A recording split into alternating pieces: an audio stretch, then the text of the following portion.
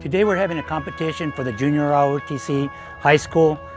They're coming from throughout the state. We have schools from Yuma, Tucson, Sierra Vista, and local schools also that are meeting here. We have a total of 11 schools that are competing here today.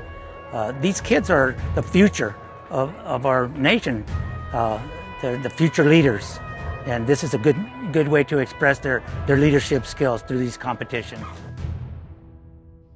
It started off as a Latino festival downtown, and then it just progressed to where we started sponsoring it. From there, this is our third year doing it, and the competition is getting bigger each year. We started off with a small group of schools coming in, and now I think we're up to 11 or 12 schools that are competing for the junior ROTC. There's unarmed exhibition, armed exhibition, so we're just spinning rifles, and the unarmed doing their own thing.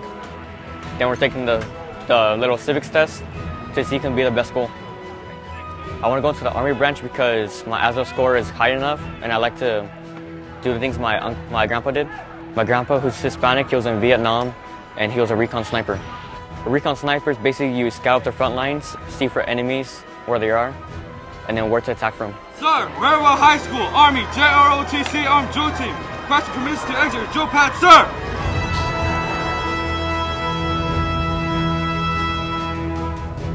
What makes them special is each individual. The individuals and each school is different. They have their own leaders, adult leaders that are training these kids in the leadership skills that they are required to have. We have Air Force, ROTC, Army, Marine Corps. The different branches are represented in the ROTC. So when these kids get done with their ROTC program, they may go into active duty. So people from Corona came to my school and they were like, ROTC is an option, like it's pretty cool, you should do it. So then I came home, I told my mom, I was like, I want to do it, and so she said, okay. She came home wanting to do ROTC for many reasons, and one of them was the opportunities that it was going to give her as a college student. It gives her a lot of structure, it's extremely positive.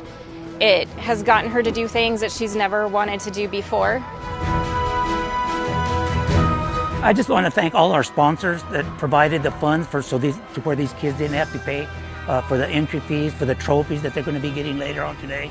I want to thank the executive board of the American Legion here, all my staff. I want to say thank you to them, and all these volunteers that are helping out today. I just want to say thank you to all of them. All right, if you enjoyed that video, make sure you click and subscribe to our YouTube channel right there. Yes, right here. Make sure you click. And you can watch us eat a lot of food. Yeah, and visit a lot of cool places. You don't want to miss out. We eat a lot of food. I can tell.